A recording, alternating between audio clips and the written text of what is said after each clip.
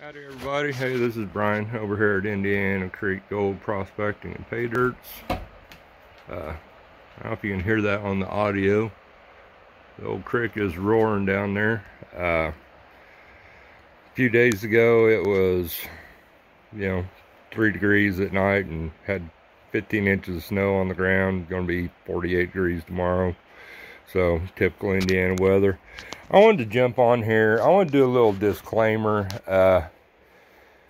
I got some, y'all have been watching the ARKSGOLD video that I posted. I'm getting ready to post the other one tonight. And at the end of the video, when I weigh stuff out, it starts out at about 0.6 of a gram and then drop down to about 5 at the end. And I found out yesterday or the day before I'm having trouble with my scales. So I put a nugget on there that I knew weighed 7.2 and it dropped down to about 6 after a few minutes. So I just wanted to put that out there, let everybody know. Like I said, it was a 0.6 gram bag, not a 5. So hopefully everybody sees this before we watch the video. I'll put something in the description too, since I'm a non-video editor. So also digging stuff around, things are thawing out and getting ready to go. I got to looking at this and realized I hadn't probably ever cleaned that out after the last time I used it.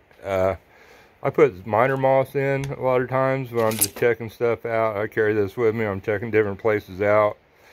Catches the bigger flakes. A lot of the smaller stuff makes it through that miner's moss. So I know y'all a good while back watched my tabletop prospecting video where I scraped up all the dirt and gold that was on my table. We're going to do a tabletop prospecting part 2 here shortly.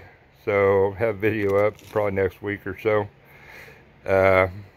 Also, I have some of the awesome B Greeny dirt on the way. We'll be seeing a review of that, which I've done his dirt before. It is awesome. I mean, some of the most enjoyable pay dirt I've ever done. So anyway, I'm gonna jump off here. I just want to let everybody know what was going on before I posted that video. So y'all have a good one. Thanks.